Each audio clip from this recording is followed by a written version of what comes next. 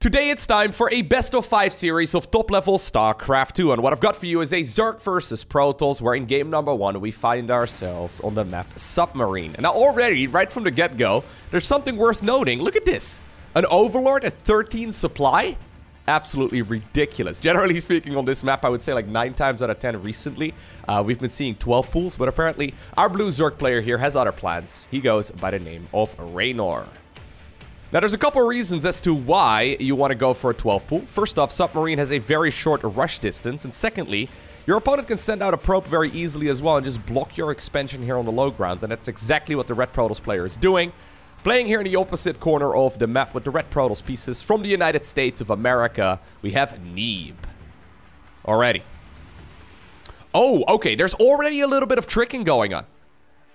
Already a mind game. Okay, so Reynor sent down a drone early enough to make his opponent think that this was gonna be a hatchery first. Then he pretended to head on over towards the third base instead. This Overlord is scouting that the probe is still patrolling back and forth, but instead he decided to go for a spawning pool relatively early on. This is not a 12 pool. I think it was a 16 pool. Which, okay, I guess eventually will allow Reynor to take the natural expansion here. This is a little bit strange already. I kind of like this. This is one of those things that happens when the map is around for a little while. And while there's certainly something to be said for regular changes in the map pool, I kind of like this. So now he sees indeed that that drone that he blocked from taking the natural there wasn't actually even intending on taking a natural in the first place. Already though, this kind of hinders the Zerg player quite a bit. One big advantage, I suppose, is that Neeb, by seeing that his opponent didn't take the natural expansion, he decided to go for the Cybercore pretty early on here. So it's gonna, you know, delay the Nexus, obviously, but this should still be okay. He's gonna go ahead, finish this wall off right now with his second gateway, but this is odd. You know what? I said he was gonna be okay, but I'm actually not entirely sure. There's still 6 Zerglings coming up, but they're delayed Zerglings compared to a 12 pool, but I think they should be able to potentially get some work done. Problem is, obviously, the Adept is gonna pop out here eventually. The Adept can shoot over the buildings, so unless the Zerglings manage to kill that gateway, this shouldn't deal too much damage. Yeah, okay. What a strange little game already. This only really happens at the highest level, where both players are constantly trying to outsmart the opponent. I think Reynor may have actually hoped for the opponent to freak out just a little bit more, but Neeb did not go for the Zealot. He didn't really go for anything. Just a slight delay there on the Nexus, but nothing all too crazy. And obviously also the addition there of the second gate, but you'll usually end up getting those here, regardless. Follow-up from the Protoss player is going to be a Stargate. Nothing all too crazy. In the meantime, though, on the other side of the map, we do now see that Zerg third hatchery as well. So Reynor is just happily macroing up right now. Brenda over here, guarding the creep tumor. She pooped that out herself, okay? She's very proud of it. She's like a child. It's okay.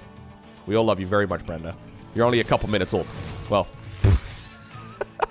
That's kind of sad, man. Alright, anyways. The creep tumor ended up getting sniped. But at the very least, there's one over here. Killing the creep tumor actually is very annoying. Now, this map is relatively small. But obviously, keeping the creep tumors alive, even if you can get them across eventually, is very, very helpful. Void Ray now is a follow-up. I mean, this is the gold standard, of course, in this particular matchup. I'm hoping to see a bit more variety as well throughout this series, because honestly, like, I've seen so many Stargate openers recently. A lot of people reached out and said the series was awesome, by the way, so I'm gonna make the assumption that it is. Yeah, there's no denying that... Oh, well, this is nice. No denying that this is nice, but there's no denying that ZVP has looked a little bit more plain recently, but I'm already liking this quite a bit. Adepts, though, are gonna shade up. Well, Adept right now, singular. Still 4 drones here, maybe even 5? Let's try to pop them in the gas. Yeah, 5 drones here is not bad for 2 Adepts. Especially since Adepts fall off a little bit. Now, it's helpful to keep them alive, just so you can try and keep that the third base nice and defended. Oracle now is a follow-up, actually. So that kind of indicates to me that Neeb doesn't necessarily plan on sticking around on Stargate units the entire match. Doesn't necessarily have to be the case. Well, I say that, yeah, okay, never mind. Decides to plop down the second Stargate. Generally speaking, it seems to be Void Ray into Void Ray into Void Ray into 2 Void Rays into 2 Void Rays into more Void Rays into Void Rays, right? That seems to be the general gist of most of the Protoss builds right now. This particular case, though, he decided to add on an Oracle as well, which I kind of like. But it looks like the Queens were in position. It makes sense, actually. Yeah, we don't really see Void Ray into Oracle too often. But generally speaking, whenever Zerg scouts with the very first Overlord, right? Like we saw Reynor do here earlier. When they scout that it's gonna be a Void Ray first, oftentimes they will either skip or delay these Spore Crawlers. Now, Reynor apparently has played against this kind of shenanigans before. He's got 2 Spores in the main base and then also in the natural expansion. So he was anticipating that it could still be an Oracle as a follow-up. But yeah, I guess sometimes you can get a lot of damage done. Stasis Ward over here. It's gonna be popped by just 1 Zergling. Good control here so far by the Italian Zerg. Alrighty, so lair here, taken pretty late actually. Standard time for the lair seems to be about 4.5 minutes. These top level Zerg players are real good, man. But usually you take this about 4.5 minutes is when you start it. And this one probably started, I don't know, like 5 minutes or so. A little bit later. I guess Reynor had to play a little bit of catch up there. Just add on a couple more drones. And I guess if you're not really intending on going for a big push, you don't really need that mobile detection. The lair is not super critical. Curious to see, though, where he's going to take this from now. Is he going to go straight into the Roach Speed? Is he going to go into a Hydra Den? Lair's done right now. Nothing really committed to just yet. Okay, he's going to go for the Roach Speed. I mean, it's a good all-round safe start. Now, this is kind of curious. Look at this.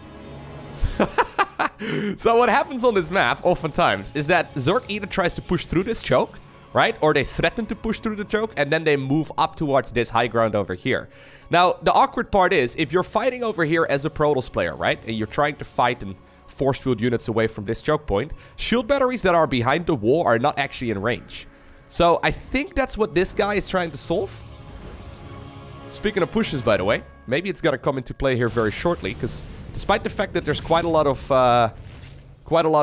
Void Rays available right now, Reynor seems to want to go for a push. Now, he's added on a lot of queens. We're already going to go up to 11 here, so this certainly means that the queens are going to be coming across as well. I actually really like the names for all of these new builds, by the way. So, in case you're unfamiliar... okay. Well, I mean, this could actually be a problem. We'll talk about that in a little bit. Killing these queens is very helpful, I think, for Neeb, but he's losing a bunch of Void Rays in the process, and I don't really know exactly if it's worthwhile. Is this good? Trading queens for Void Rays? I'm thinking that this is not a good thing for the Protoss. I'm not entirely sure, though. Anyways, so we've had the German taxi, right? Which is when you pop your queens into dropper lords.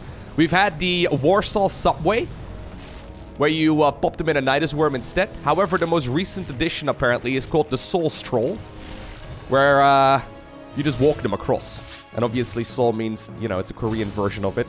It's their capital city, the Soul Stroll. So we have the German taxi, the Warsaw subway, and the Soul Stroll.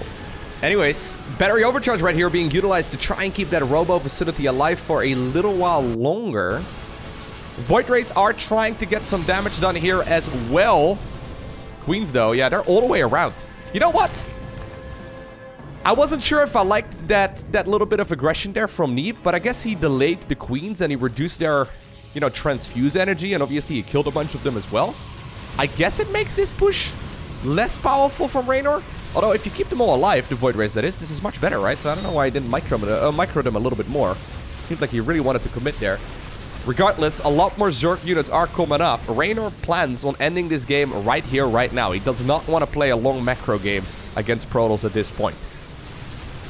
He does have a 4th base. I love this, by the way. A couple Zealots made their way towards the 3rd base of the Zerg. That's going to force a couple of those reinforcements to turn around. Shield batteries are slowly starting to get picked off as well. Most of the Void Rays now are running low on hit points. And you can see with that, Reynor obtains the victory. It's actually kind of fascinating. So, for the longest time, Zerg players used to prefer the bigger maps, right? The maps with more bases, because when you think about it, Zerg is faster, Zerg is more mobile, and therefore they have, generally speaking, an easier time establishing big economies, especially because they try to swarm the opponent, right? However, I've noticed over the last year or so that, well, not the last year or so, probably like the last 2 years or so, that a lot of Zerg players are now no longer vetoing the small maps, but they're actually starting to veto the largest maps in the map pool.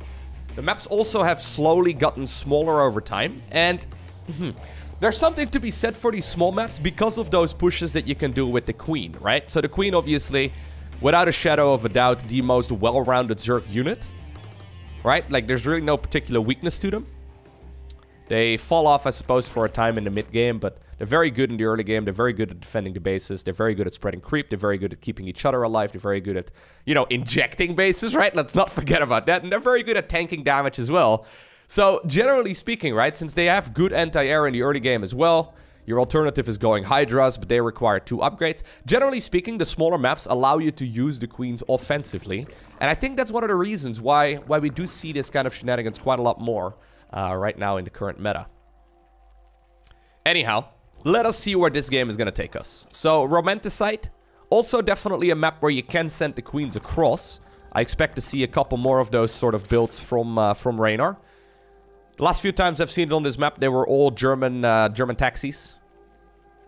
So, the German taxi, of course, it was invented. It was invented by Lambo. The only problem with the German taxi on this particular map is that if you have a couple overlords, like for example in this dead space over here, you can't actually unload them. So usually what happens is the Void Rays are trying to chase down the overlords with the queens in them. We'll see if that happens here in a little bit, but there's a couple locations here that can be a little bit tedious. Like this whole area, Zerg just simply can't unload, right? So there's a couple locations where it's difficult to actually keep those OVs alive. Regardless, this pesky little probe, man. Ugh. It's gonna play a ring around the rosy here with the drone. I love top-level StarCraft, man. Like, those small moves, if you're like a low-level player, it would cost you all your actions per minute, and it would completely mess up your macro. But at this level, they don't even really care. Neeb knows that he's not likely to get a drone kill, but maybe he can soften up the drone so this adept can one-shot it or something along those lines. It's really just a little bit of a skill check. Anyhow, Stargate, once again, as a follow-up, unsurprisingly. Now, the Twilight Council openers, or the Robo openers, didn't really get nerfed. I mean, I guess they got nerfed, like... The Immortal was made a little bit more expensive, but I think that's like a year and a half or so ago. I don't really know. It's been a long time. They didn't really get nerfed recently. It's just that Stargate openers seem to be better overall. So, Adept timing attacks, for example, still very, very potent. It's what we saw a lot last year, especially at the... I would say like in the first half of 2020, we saw a lot of those Adept timing pushes. Zerg players have gotten much better, though, at defending those. So, yeah. Maybe that's one of the reasons as well. Maybe that's one of the reasons as well why we don't really see it that often anymore. But in case you're wondering, those builds are still very viable, and they can certainly still end the game. The thing is, I guess, that the Stargate opener is just more well-rounded. So once again, it's going to be Void Ray straight into Oracle. I like it. Force out the Spores. Is this really going to be a 3 minute and 40... Well, 3 minutes and 50 seconds-ish? Nexus? That is so early on. Imagine if there were like 12 Zerglings here available. I mean, there's 7 of them. I do feel like Reynor may have been able to send those across, but I guess you never really know exactly where those Adepts are, right? So this is a very, very quick third Nexus here by the Protoss player from the United States. Neeb, of course, without a shadow of a doubt, the best player from the States. And has been for a very, very long time. Okay. Now, at this point, that third is safe, right? Even if you go up against a lot of Zerglings right now, you should be able to just use the Warpins. Oh, good control here, man. Who needs Spore Crawlers? Just get more Queens.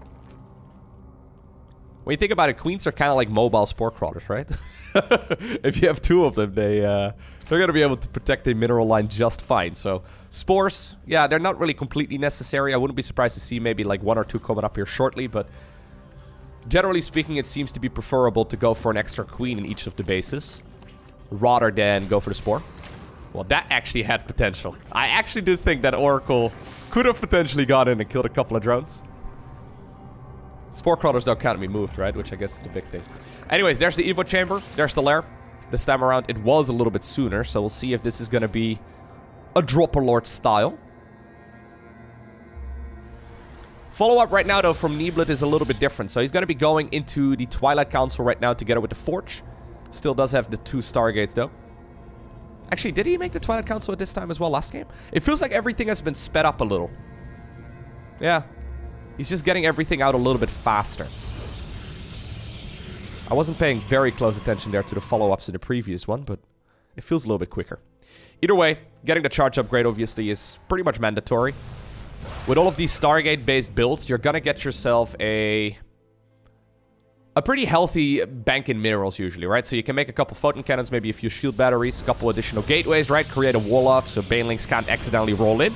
But you can also obviously warp in zealots to lower your mineral bank and to go for counterattack damage, which is what Neeb was doing in that previous game as well.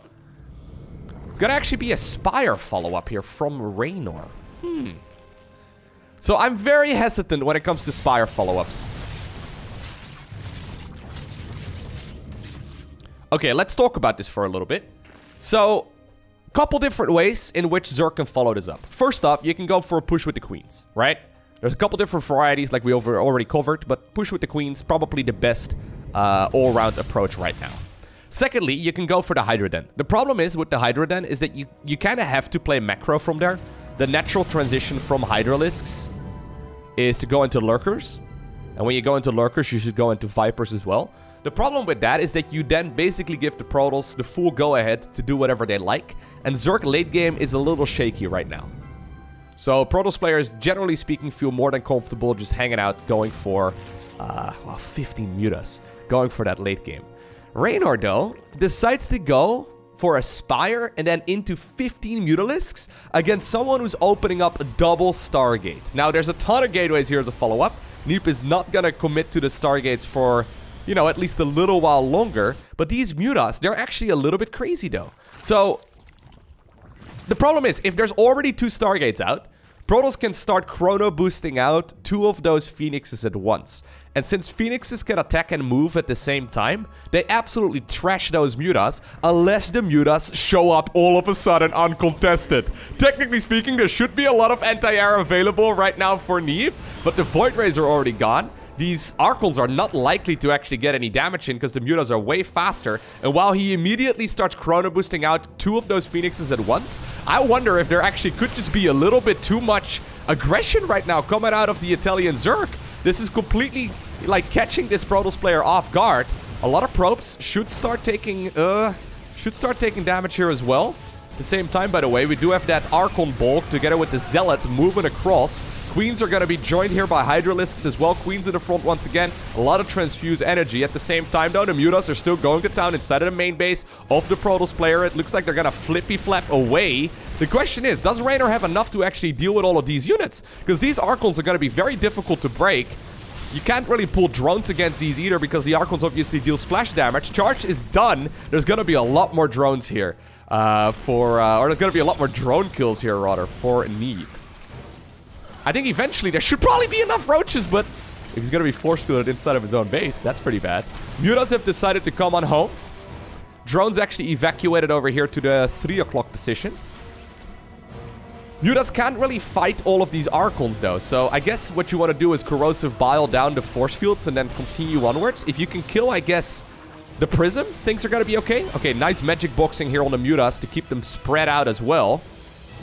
He wants to land Corrosive Biles. Now, once again, yeah, the Corrosive Biles are going to have to go down on the force field rather than on the Prism. A lot of damage here is being done by Neeb, but Neeb didn't really deal critical amounts of damage yet. If Reynor can stabilize from this, yeah, he lost a bunch of workers, but he's basically, well, like 30-something workers ahead right now on his opponent, right? And that is a ton.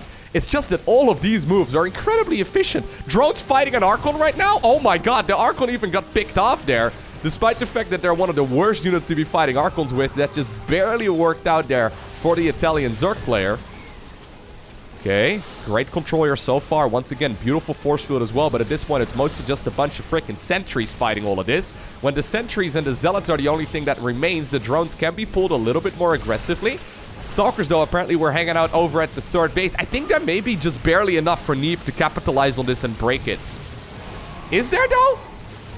Oh my god. What in the world? There it is. Massive warpin. GG is called. And Neeb obtains the victory. So, with that, we find ourselves on the map Oxide. Now, I'm trying to think. Is the Mutalisk follow-up against double Stargate viable? So, correct me if I'm wrong, but I'm pretty sure that previous game was kind of the perfect scenario for someone playing Mutas after someone is going for a double Stargate opener, right? I mean, Reynor did not go up against someone who was sticking around on more Void Rays, so Neeb already transitioned away from all of those Void Rays, right? So that's obviously a first win for the Muta player, which you don't really know for sure.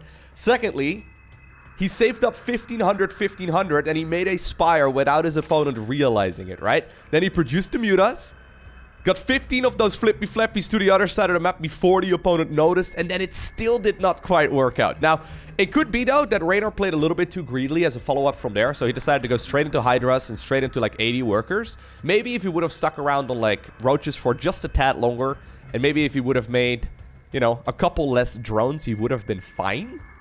That being said, yeah, I love the idea of a Muta follow-up, but that seemed ridiculously greedy to me, and that was what seemed to be the perfect follow-up, right? Now, brilliant move there as well by Neeblet, by the way. I think many Protoss players there would have just tried to chase around those Mutas with the Archons, right? Rather than going across the map. And Neeb, you know, he looked at the Mutas, he's like, okay, this is never gonna happen. I'm gonna go for the counter-attack and try to deal with all of the units instead of my base with warp-ins and new units that I'm producing right now. Either way, let's see how this particular game is going to continue right now. Alright, so. Yeah, I want to love the Muta follow-up, but it's just... I think it's much better against Twilight openers and much better against Robo openers. It's just that those are not really that common, I guess, right now. So already the Overlord is flying in. A little bit closer. So with this Overlord, usually you want to see roughly the direction that the Adept will go in as well. So it could technically be a Stalker as a follow-up, but at this level, like, the margins are very small. So once again, it's just going to be a good old Adept. Stargate probably as a follow-up again. Yep. It just makes the most sense. Already, Reynor probably knows that this is going to be a Stargate opener, just by judging the Cybernetics core. So you can see on the Cybernetics core, the little lights glow and the little thingies spin. Alright, you see the difference there? At this point, he sees the timing at which that starts. So even though that he hasn't seen the actual Stargate itself, seeing that his opponent decided to delay the Warp Gate upgrade when they had the gas, seeing that it was gonna be an Adept as the very first thing, and then seeing the timing at which point the upgrade did start up, this is already basically telling him, okay, this is gonna be a Stargate opener. And the reason for that is that the Twilight Council and the Robotics Facility are 100 gas each. So those are two potential follow-ups here for the Protoss player. However, the Stargate itself is 150 gas. Meaning that you have to squeeze out the 50 gas somewhere. And usually that's done by delaying that Warp Gate upgrade. Either way, these Adepts, yeah, they're very annoying. So I like this a lot. I think this is one of the best follow-ups actually when you are a Protoss player. If you can block your opponent from taking their natural expansion right at the start. First off, I think that's a good move in the first place. I actually think it's very annoying. And one of the reasons why it's so annoying is exactly because of what Neeb is doing over here. You know that your opponent is going to be forced to defend, you know, a third base and a main base. And committing the Zerglings without speed in either of those locations is tricky. Also love, though, what Neeb has done over here. Those Adepts just went on a little bit of a walk. They got a couple kills, so 3 kills here in total, it seems, with these two. But now they're all the way back home, defending the third base. Now, was that a... Yeah, okay, maybe that was a tight squeeze. I was gonna say, maybe the Zerglings could have gotten a wraparound. It looks like these are not wall-offs, right? But I guess they just barely are. Okay.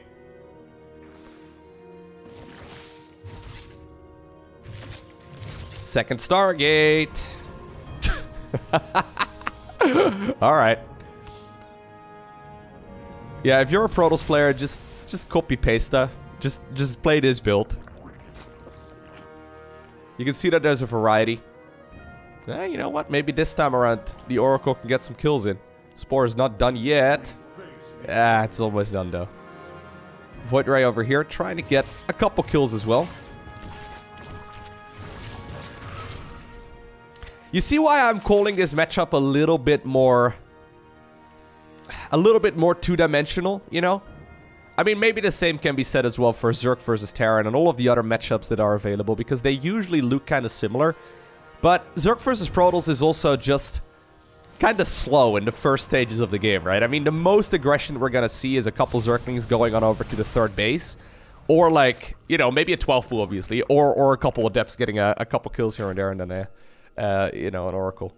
We could just go hunting instead for, like, map critters, okay? We could channel our inner Bear Grylls or, like, David Attenborough or whatever and look for critters on the map. Is there a critter? Are there any critters on this map, actually? Is this a map without any critters? I don't know.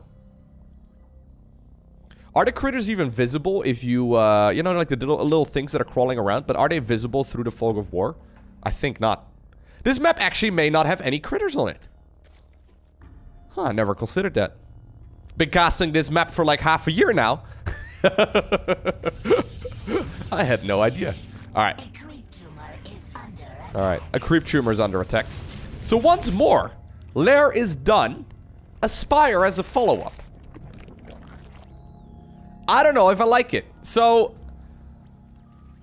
Reynor did scout right there the timing of the robo facility. I don't really know exactly if this is how he's gauging that this is a good idea. Already though, I love this. Look at the follow-up here. We have the +1 arrow weapons for the Protoss player coming up. So that indicates to me that despite the fact that he's going for a Robo Bay right now, that he still wants to stick around on those air units for a little while longer. There's additional Void Rays. Void Rays and Disruptors? Void Rays and Colossi? That makes no sense. Oh no, it's gonna be Void Rays and Disruptors. Ha! Huh. Anyway, so I was saying, right? I thought maybe Reynor knew the timing there of his opponent's Robo facility and therefore knew that it wasn't gonna be a follow-up here with more Stargate units, but it appears that that is not even the case. Now you're making a Spire here into someone who's actually continuously making more Void Rays, plus they're going for the air weapon upgrades. I mean, I am very hesitant about this Spire play. So there, once again, do we have a bunch of mutas coming up? It's going to be 12 this time around. I want to believe, but it really did not look that good in the previous game. Reynor once again, though, follows this up very similar. What is going on here? Brenda and the crew apparently are shooting spines right here at a bunch of rocks. Maybe this is going to be like a muta push together with queens and roaches and zerglings? Is that what we're looking at? The creep spread, by the way, is absurdly good. There's a lot of queens. There's 13 queens. Oh, crap. This is going to be like... I think this is going to be Void Ray Disruptor going up against Queen Roach Muta. What in the world? This is like a development, I guess. Because these queens can force the position there of all of those Void Rays, right? So that means the mutas can flap into the main base relatively easily. He does need to get the battery overcharge done, I suppose, if he wants to defend this. That being said, the queens can now force all of those units at the front. Disruptors, though, ooh, are going to force a couple transfuses. Turns out queens apparently can take one of those to the face. A couple probes, though, are already starting to fall. And this is a nice bit of damage here that Reynor is dealing. So, there's no Hydra then here as a follow-up this time around. Man, this is crazy. So, Phoenixes once again are being produced. Now, I'm trying to think, what if the creep spread would have been pushed back a little bit better there by Neeb, right? What if he would have used the Oracle's Revelation ability to try and kill a couple of those tumors? This push would not have been viable, right? It seems like it's entirely enabled just because of the creep highway. I mean, the queens can move off creep too, but then they can't go home. Hyper aggression right now from the Zerg player. Roaches and Ravagers moving forward. Disruptors and Void Rays, though, pretty good against those Roaches. Queens can obviously join in the fray again as well. Mutas are going to try and see if they can kill the fourth. Fleet Beacon now is a follow-up. I love the Fleet Beacon for multiple reasons. First off, obviously, it unlocks carriers and tempests. And a mothership as well, I suppose. But secondly, you can get the Anion Pulse Crystals, which is a ranged upgrade for those Phoenixes. So, yeah, if Reynor decided to double down on the Mutalisks, that would have not been a bad idea. Oh god, he decides to commit! Reynor decides to commit there to try and jump on the Purification Novas before they detonate, but it's not gonna happen. At this point, Neeb realizes... Oh god, okay. That it's not gonna be more Mutas as a follow-up, so he doesn't need the Anion Pulse Crystals. He sees now that it's indeed gonna be Hydralisks instead. Gets a couple kills here. But upon seeing that he doesn't need that air upgrade for the Phoenixes, he decides to go for the carriers. So third Stargate is going to finish up here very shortly. There's 5 Vipers now coming up, by the way. So Reynor, during all of this, got himself a very healthy amount of economy. He's going to actually go all the way up to like 90 drones here. So he'll probably follow this up with Spore Crawlers as well. Man, this feels like such a Zergy game so far. As someone who likes to play Zerg quite a bit myself, this looks incredibly hard. There's so many small things that can so easily go wrong here. But, I can imagine when it works well, it's gonna work really well. I'm still a little concerned, though, because right now we are once more heading into what seems to be a late game. Right? And I want to believe, but Zerg late game seems to be rather flimsy recently.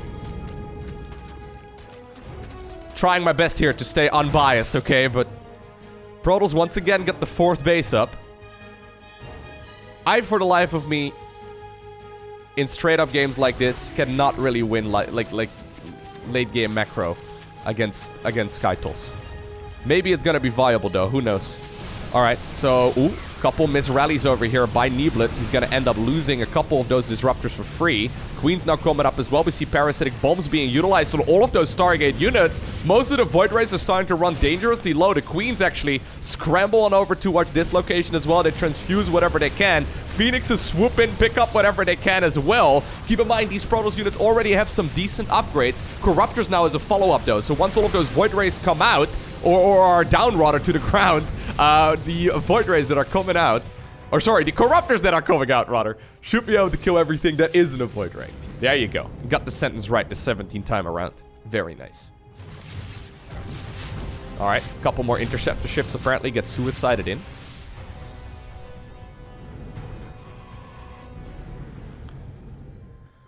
It feels to me like Reynor is heavily outplaying Neeb so far in this game.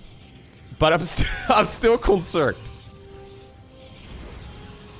Because Neeb is getting awfully close to being maxed out.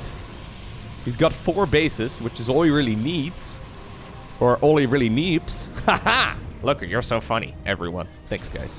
No, but he's got 4 Nexi, right? He can make a big army. Mothership is just about to be out as well. But here come the Corruptors together with, whatever else the Zerg player has, apparently. There's the abductions. Very nice. Harpooning one of those carriers down already. Queens are underneath, though, trying to get some damage done as well. Parasitic Bomb, once again, forces all of those Void Rays to split.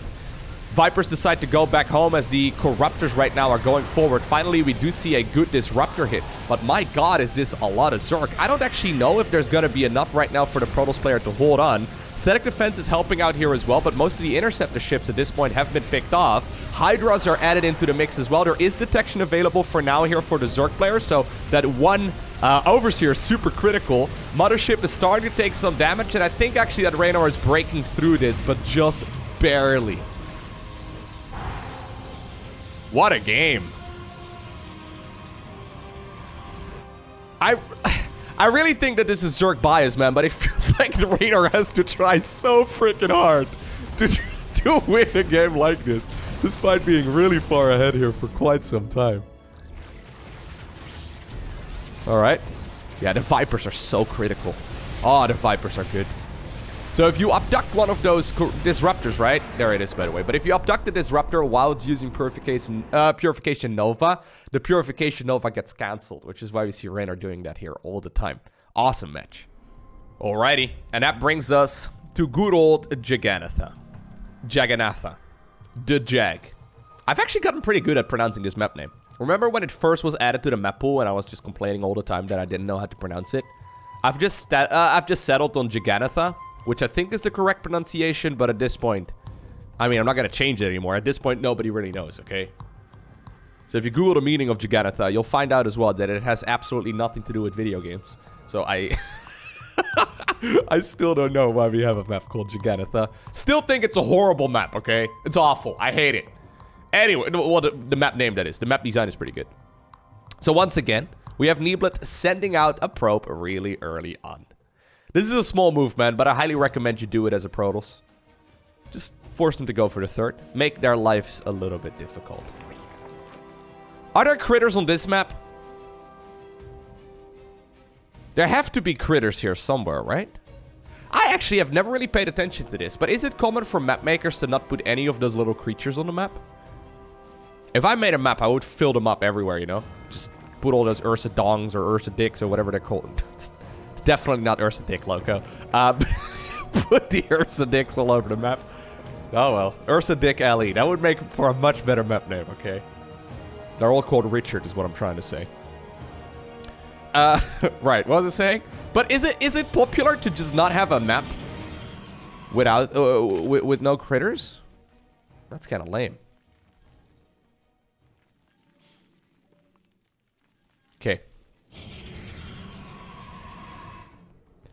So, shall we play the game on whether or not it's going to be a Stargate opener or not?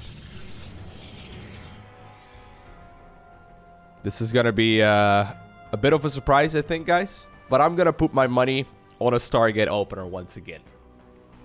I think the odds are pretty good.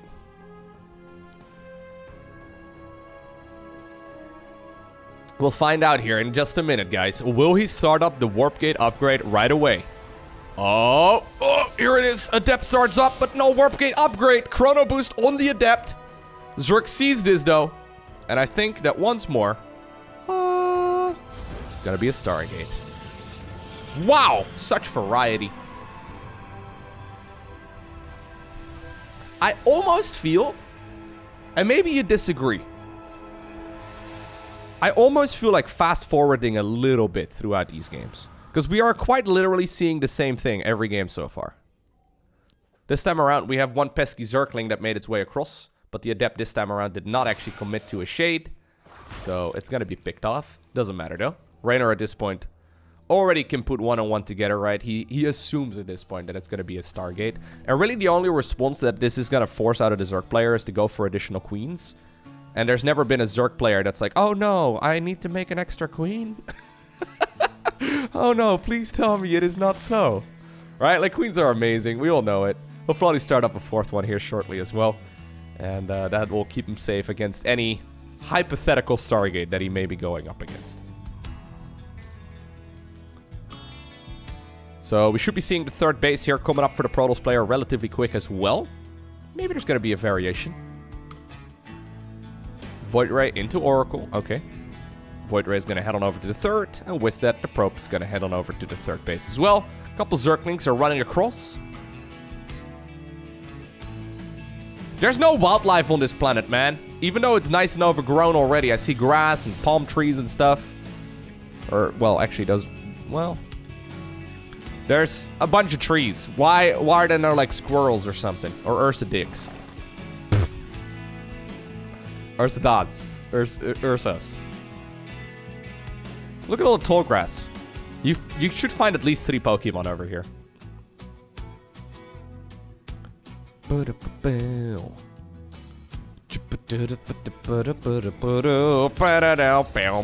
Let me sing a guitar solo for you. You know what's crazy to me? That his Oracle is getting 2 kills. No, you know what's crazy to me? That like up to like 100,000 people watch these videos, and I'm feeling pretty comfortable just making really bad jokes and making really bad attempts at singing along with songs. If you guys would all be sitting right in front of me, like when you think about it, right? Up to like 100,000 people, that's like 2 stadiums full. That's insane. And you guys willingly actually like clicked on this video and decided to watch it. That's pretty bananas, man. Hey, thanks. Appreciate you. While I have you here, might I interest you in smashing the like button? Or if you're not really into smashing the like button, could you gently caress this the like button down below? I would much appreciate it, okay? You can hit dislike button as well, that's fine. I don't really mind. But just interact with the video in any way, okay? YouTube likes it that way. Just gently caress the like or the dislike button. It's all fine. Hey, also, by the way, I was notified yesterday on stream, which, by the way, I stream Monday through Saturday, usually between 2 to 8 p.m. Central European time, over at twitch.tv/LowkoTV. But I was notified yesterday that a lot of people have no idea that I have a second YouTube channel. In case you're unfamiliar, if you go to youtube.com/morelowko, there's a link in like every single video description of mine. But if you go to youtube.com/morelowko, there is another YouTube channel where I post rather completed playthroughs of games that I've streamed on Twitch. So, you know, if you like other video games, that's StarCraft. If you're not a purist, you should probably go check it out. Now, this may come as a crazy surprise to you, but there's a lot of gateways as a follow-up together with Charge. This time around, though, no second Stargate. So this indicates to me that Neeb really wants to hit his opponent in the face, right? He's bringing a baseball bat. He's gonna bring a prism here as well. He's adding on 8 additional freaking gateways, a bunch of additional pylons. This is gonna put him up to 10 gates. 10 gateways in total. He's adding on 7 more pylons. All right. This is Neeblet saying, okay, if you are feeling cheeky once again and you decide to go for that Buda opener one more time, you are dead. D-A-D, dead. Wait, no. D-E-A-D, dead. Oh, I love this little move actually from Neeb. Pretending to go for a 4th base. He's not going for a 4th, is he? No way. What? Huh? But like 10 gate... Huh? Okay, he's just gonna... Why 10 gateways? And then a 4th. And 7 pylons.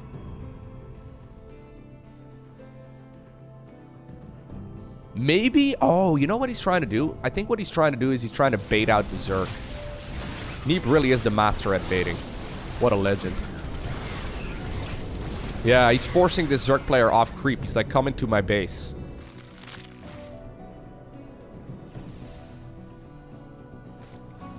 Now, it's going to be Hydroling Bane here from the Zerg, by the way. Not a very common follow-up. Here's what you can do when you have 10 gateways with Zealots. You can warp into the main base of the opponent. Void Ray is going to get picked off, and maybe the Prism. You don't want to lose the Prism here. Now, there is a second one, obviously, but losing anything over here is a bit of a meme. Don't really need that. One of the Archons sadly gets stuck behind his brother.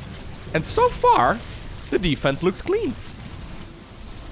I thought that this was going to be a bit of an issue here from Reynor, but it looks like things are okay. Now, I love this.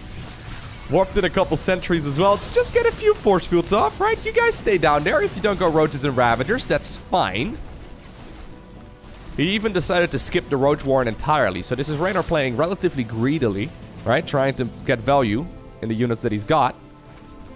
But so far, yeah, it's not really going so great. So the Hydra finishes off the Prism.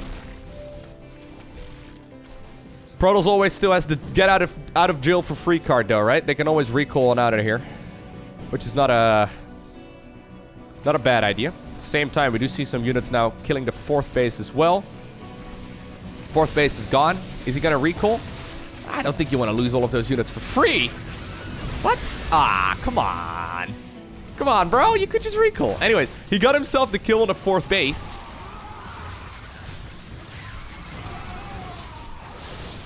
And even though usually Hydroling Bane is really quite good against these kind of follow-ups, Reynor is taking a lot of damage. I wonder if that final little move there was a bit of overextension there. Honestly, I don't understand why he didn't recall out earlier. He knew he was going to lose those units, and then, like, there was, like, I don't know, a good couple thousand resources there that got donated as well. I think Neeb could have actually followed it up a little bit more cleanly. He gave away pretty much everything he had there for no apparent reason. Like, where are you gonna go from here? Go to... maybe you tried to, like, overwhelm the opponent. Probably anticipated there to be a little bit less of a Hydra Bowl. Now, Hydroling Bane has been a popular unit composition for a very long time.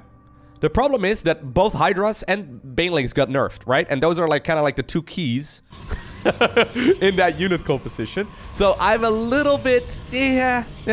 It's what I'm trying to say is that it's not nearly as good as it once was. Lurkers now once more here as a follow-up from Reynor. Okay. High Templar actually coming out. Is this the first time we're seeing Sonic Storm Research this series? I think so.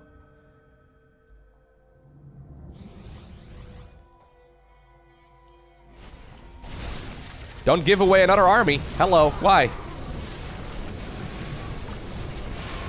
Storms are pretty good. Never mind. I thought that this was going to go really poorly here for the Protoss. Good splits, though, here so far. Wasn't the entirety of the Zerg army, though. So you never really know exactly as a Protoss player where all of those units are. This push also slightly out of sync here with this push over here. It's... he was waiting, I guess, for an additional warp in. Zerg units, though, are going to be scrambling back on over to the 3rd base location. Neeblet is going to start target firing that one down, and I do really like that. Yeah, nice. So, right now, we're talking about a Protoss player that's 4 bases against a Zerg player that's 3. And usually one of the advantages of going, like, for the Hydrolink Bane style is that you don't really die. Now, obviously, Lurkers are even better at that, right? Lurkers make it very difficult for the Protoss player to actually finish the Zerg off. But at this point, look at this. This is the janitor crew right now. They're just dedicated to cleaning up the creep. 5th base being acquired at the 3 o'clock position. Reynor doesn't see it. He just sees that his opponent is still stepping on a creep. The problem is, Hydrolink Bane is really good still if you have like 90 workers, right? When you are economically behind, though, it's just... yeah, no. Lurkers sure can be really good, but they can't shoot up, right? So already we have a couple Stargates coming up, as well as a Fleet Beacon. So once more, I mean, Neeb right now is looking at this. He's like, okay, I've got 5 bases. I know you're on 3. I know I can't really go kill your ground army very easily, but what I can do is make flying units that you can't hit. Right? And at this point, like, Reynor is in no position to switch on over to a Spire. Right? I mean, he can try and get one, but it's going to be very expensive.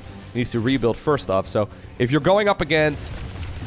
yeah, if you're going up against Skytles right now with Psionic Storm, Hydras aren't going to cut it, man. Hydras and Lurkers can cut it, I suppose, but here's the first couple carriers. Now, carriers do take about 7.5 years to produce, so they're not going to be out yet. One Archon over here, apparently. Feeling badass. Zealots going in for the run-by. Warp in inside of the main base once again.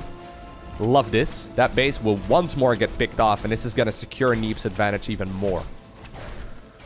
Couple units inside of the main base. Zerglings will not trade very well here against the Zealots either. Luckily, the Hydras and a Baneling decide to join in. A couple probes ended up getting killed there as well by a few Zerglings, but luckily there for Neeb, he did make some static defense. Now, Neeb could wait until he's got the Stargate units out, but even though he's got, like, a lot of supply caught up in those Stargate units right now, he is playing, like, really aggressively, man. Even though he's got a lot of units still on the production tab at this point. Here come the Banelings. Oh, sorry. Here come the Banelings. Also, they will not get anything done. That was sloppy. Yeah, this is not good at all for Reynor. Pretty sure that this is game over, right? I mean, he's got, let me see, 11 Hydralisks. There are 4 High Templar with Storms and then 3 carriers available right now, plus obviously charge slots. Surprise! Here's the capital ships. GG. Okay, and that brings us to the final map in today's Best of 5 series, and that will take place on Pillars of Gold. Alrighty.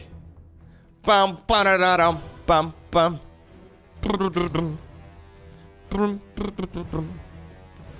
Double Stargate openers. Pretty good. Apparently not mandatory, though.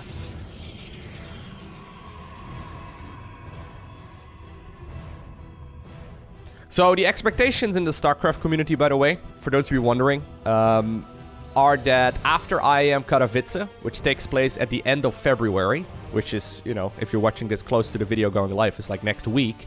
After IAM Katowice, which is the biggest tournament of the year, people are expecting there to be like some balance updates. So a couple changes here and there. I don't really know exactly what to expect from it either. At least like, it seems that most people are expecting that, myself included as well, because things are starting to get a little bit plain, right? I mean, especially in these macro games, we've just seen the same build or a variation of the same build, you know, 9 times out of 10, and it would be fun to have just a bit more variety. Even if there wouldn't be any balance updates or any significant overhauls. Blizzard did say as well when they retired StarCraft 2 essentially. What? Is that a forge? Is he gonna... what? A forge?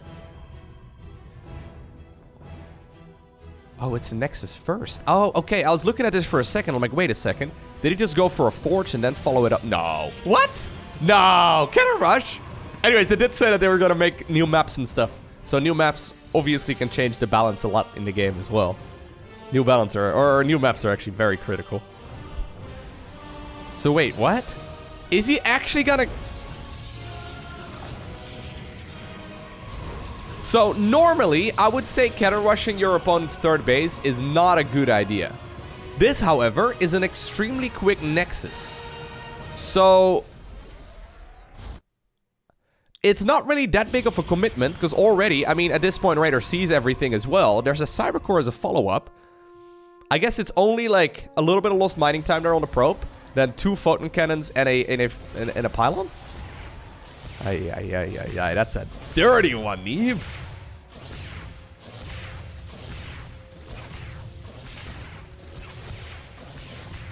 Nexus first into cannon rush.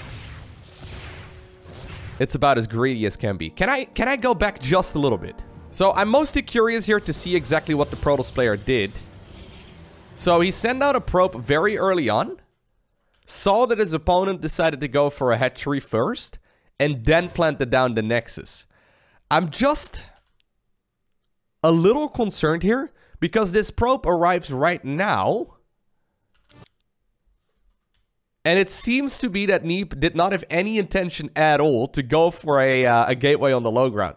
I'm just thinking right now, if this would have been a 12 pool, right? Which is still a very popular build. This would have just been, you know, game over, right? Because then the probe would have to be sent to the low ground right now. And I guess considering there's a ramp going up over here, 12 pools are not very popular, but... bit of a gamble there, Neeb. Anyhow, back to the present moment. The Zealot decides to complete the wall off. And we do now have a photon cannon finishing up. Now, normally, you need an adept as a follow-up here right away, right? But I guess the photon cannon kind of serves the same purpose. Reynor's trying to see if he can potentially finish off the pylon. And I guess eventually he will indeed unpower all of this. But that base is super dead. Nice targeting over there. But sadly there for Neeblet, he did not quite get the kill. Oh. There seems to be one location where he might be able to hit the pylon, but it's difficult to gauge exactly where that's going to be. Now, once more, it's gotta be a Stargate! Who would have guessed, huh? Who would have guessed? Who's surprised? Reynor at this point sees that the second pylon finishes up rather late inside of the main base. The reason for that is that it's a Nexus first. So because of that, he knows that it's likely going to be attached to tech structure, that is, to the first pylon that the Protoss player went for. And ta-da! He sees that it's a Stargate. Isn't that a surprise? Okay, so this is now a bit of a different game, though. So we have a spine crawler finishing up over here. The spine crawler obviously is going to be here to get rid of this pylon, right? And then once it's done poking away at the pylon, you can retake the third base once more. The only problem is that Reynor, for the time being, is going to be sitting here on a 2-base eco for quite some time.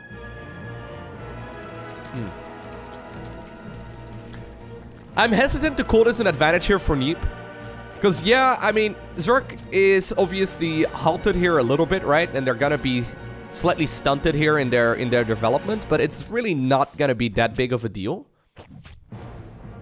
So this is 300 minerals, obviously, plus the cost of the pylon, that's 400 minerals. At the cost of the drone that built the hatchery, and then also the hatchery itself, which is 350 minerals in total, right? So, despite the fact that it looks like this is a significant advantage here for Neeb, I don't think you want to get too carried away, because it's relatively small. That's what she said. Wait, no. Wait, no. Oracle now is a follow-up here as well, so I like it. Once again, Void Ray into Oracle. We've seen this out of every single game that Neeb has played so far. Lair comes up at the conventional timing as well. He'll just continue droning here for a bit longer. He's going to be forced to oversaturate the third, I guess, temporarily. But, I mean, yeah. Or sorry, not oversaturated. I guess long-distance mining mine it here instead. Evo Chamber is done. Roach Warren's coming up as well. I wonder how viable it is at the pro level to go double Evo. We haven't really seen anyone go double Evo recently. I've been playing a lot of double Evo myself in my games. Now, I play a little bit below the pro level, obviously. Only like a couple thousand MMR.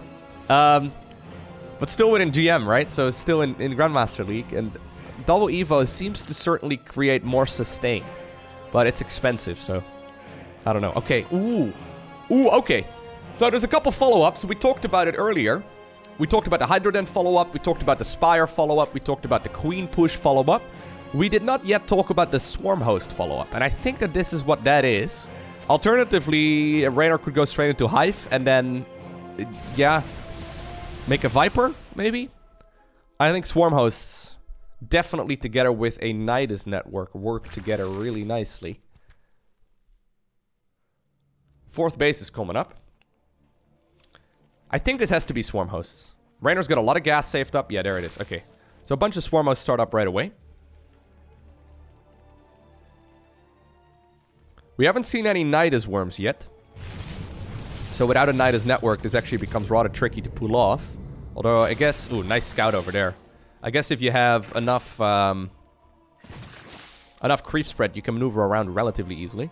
So Neeb did just now see the timing there of the Twilight Council. Or sorry, not of the Twilight Council, of the Infestation Pit. So already he starts up a bit of a wall over here, which I like. It all comes down to playing Whack-A-Mole with the first worm. If you can delay the first Nidus worm, that's really good. But I think Reynor is not intending on going for the worm here in the first place, which makes this kind of strange. Queen Swarm Host push? Is that what we're looking at here? Because there's more queens coming up. Queen Swarm Host? What the? Queen Swarm Host? This is something I've not considered. So, there's roaches now coming as a follow-up as well. The queens obviously can hit these void rays in the air. Queen Swarm Host. It makes sense. It's just kind of risky if your opponent just has a bunch of units. Now, there is a stasis ward over here, which I love. Reynor has a hard time spotting that. Oh, bro, that was a beautiful stasis there. Neeb once again baiting his opponent into that. And that's a good defense. Now those things will just time out. So here's the thing about Swarm Hosts. Protosses will have a much easier time defending Swarm Hosts when they're sitting around 100 army supply. So currently there's 66 here for Neeb. You want to grow here as a Protoss player. Well, if you can take some good trades, obviously, that's very good as well. But you ideally want to grow to like 100 army supply or so, which is very, very helpful. Once you get there, a lot of these units will be easily negated. Now, at the same time, there's a big Locust wave, it looks like, heading towards the main base of the Protoss player, but already Zealots are inside of the main base of the Zerg too. So here we go. Oh my god, is it going to be an eye for an eye? Oh, it is! That's a hatchery for a Nexus. Now, this is a really nice catch, though, by Neeb, when they're not safely inside of the worm. Okay, Sentry's going in for the flank. Oh, well, yeah, it works. When they're not safely inside of the worm, they can get picked off very easily. An eye for an eye. A Nexus for a hatch. Or I guess a lair, technically. Yeah, it was a lair, I think. So... there is certainly something to be said for stamina, right? And you can see that both players here may just be getting ever so slightly tired after playing this relatively long series. Because I don't think Reynor was supposed to lose the main base, and I don't think Neeb was either. Losing all of those Swarm Hosts, though, was...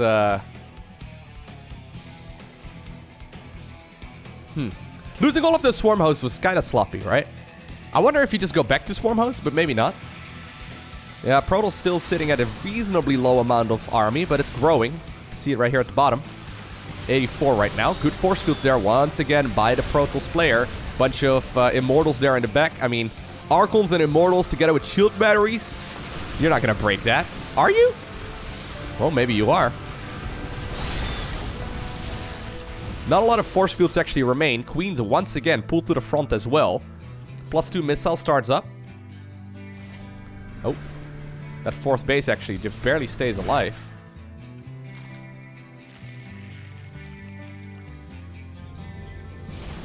Who would have guessed 10 years ago that Queens would be leading the offensive in so many of those Zerg attacks? Isn't it crazy? This is why the bigger maps don't seem to be that good.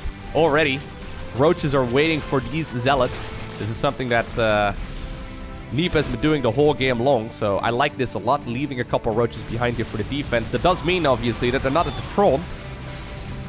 Is there going to be enough right now for the Protoss player to push back all of these roaches and Ravagers? I mean, it's mostly Ravagers, I guess. Yeah, 14 Ravagers over here. Nexus, or sorry, Hatchery once again gets killed. But obviously this time around, we also saw the Nexus getting killed from the other side. So, once again, it's a base for a base. And when you're the one with a base up, that is obviously going to be an advantage here for Zerg. That said, Reynor is maxed right now. He's got himself a good amount of army. But this Protoss army is going to continue growing, right? Whereas the Zerg army can't. So I think that's one of the reasons why we see him desperately pushing down this ramp here all the time. I'm not a massive fan because these pushes can just go so poorly. Oh, these are such valuable traits here for the Protoss. Right? Yeah, Zerg is just losing a lot more stuff. I'm just thinking, though, if those Swarmos would have been alive here.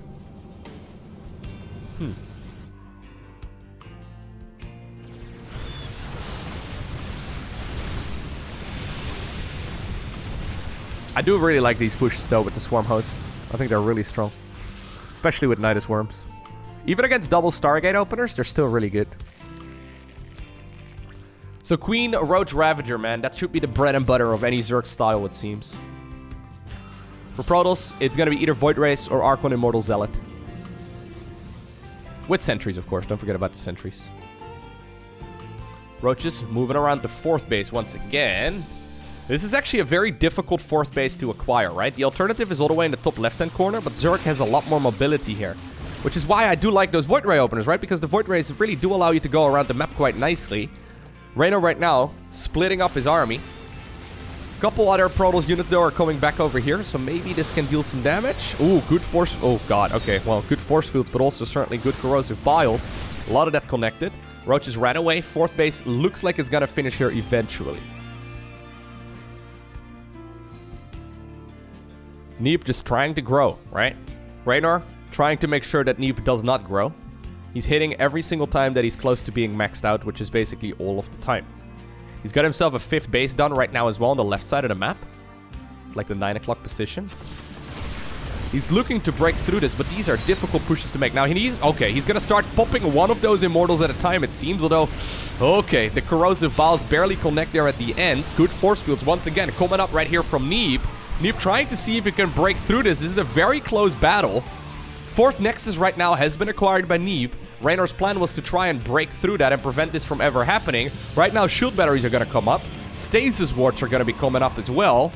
If Neeb can hold on for a little while longer, he should be okay. Once again, very good force fields. Slices off part of the Zerg army. Corrosive biles, therefore, are forced on those force fields as well. That means they're not going to be on the units. All of these Immortals, though, yeah, they seem to be battered and bruised other than the one over here on the left. Zealots going in for a run-by once again. There's that Spine Crawler that we saw finishing up the Photon Cannons at the beginning of the game. And this is actually now triggering most of the Zerg army to retreat. And that's exactly what Neeb is looking for. Okay. Robotics facility. 2nd one, as well as a Robo Bay. It's time to go for the Disruptors, I think. You gotta be careful though, Neeb. You cannot stand on the creep. Oh god, do not split up your units, my man! Oh god, that's a misplay. That's 2 Immortals going down for free. Couple sentries get picked off for free as well. I don't know why in the world Neeb was eating lunch right there on the creep. Yeah, okay, so Reynor's like, okay, I was gonna give you the 4th base, but now I can maybe continue pushing once again. He's got himself the Hive coming up. Where is it? Oh, over at the 3rd base. So obviously he's gonna go for Vipers here as a follow-up. It's the most logical approach. Batteries are done, though. Imagine if this was a wide-open choke, right? Zerg would have just waltzed all over this Protoss. Man, Neeb has given away a lot of units here. The thing is, obviously, Zerg has as well, but these are easier to replace because they're much cheaper. Roach is running over to the 4th, but I like that. Stasis ward over there. Good micro door here from both sides. Nicely done here by Neeb. Keeps a lot of those big boys alive. Alright. A few roaches apparently decide to get adventurous, head on over towards the natural expansion. Why is there no observer here? He's got an observer somewhere. Where is it? Eh, I clicked on it on my camera. Oh, it's right... it's right there, guys. It's cloaked, okay? I couldn't see it. Don't blame me. Yeah, this creep spread over here needs to be gone. Disruptor! Okay. Just rallied in. Okay. I mean, his force fields are phenomenal, but some of the unit positioning is a little bit shaky. A couple probes end up getting killed here as well by the 2 roaches that just literally walked into the main base. Battery overcharge, though, not necessary, apparently. Keeps at least one of those immortals alive for now. Disruptor.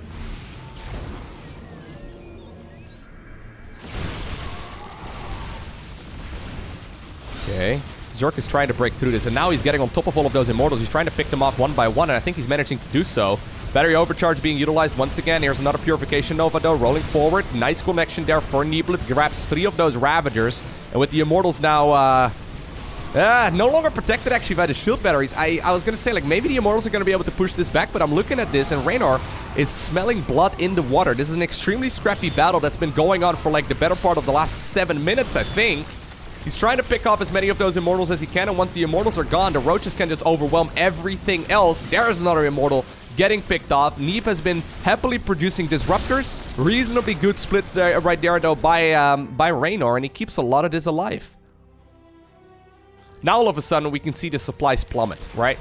Despite the fact that Neeb still has a good economy, Reynor has been relentless with his aggression. He wants to win this game right here, right now. He does not want this game to go the distance, and for good reason. One good disruptor hit could obviously still change the tide of battle. These are good hits every single time. Archons, though. Oh, God. Oh, God. Oh, God. Oh, my God. Massive hit. Archons, though, are obviously now the weapon of choice. Even though Neeb just got a massive hit in on his opponents. Roaches and Ravagers. It's just barely not going to be enough. Whew. That was a nail-biter of a series. I hope you enjoyed watching it. If you did, hit that like button down below, and if you want to see more, you know what to do. Hit that subscribe button so you get notified as soon as future videos go live. Thank you very much for watching. Have an awesome day. Don't forget to smile, and I'll see you once again in the next one.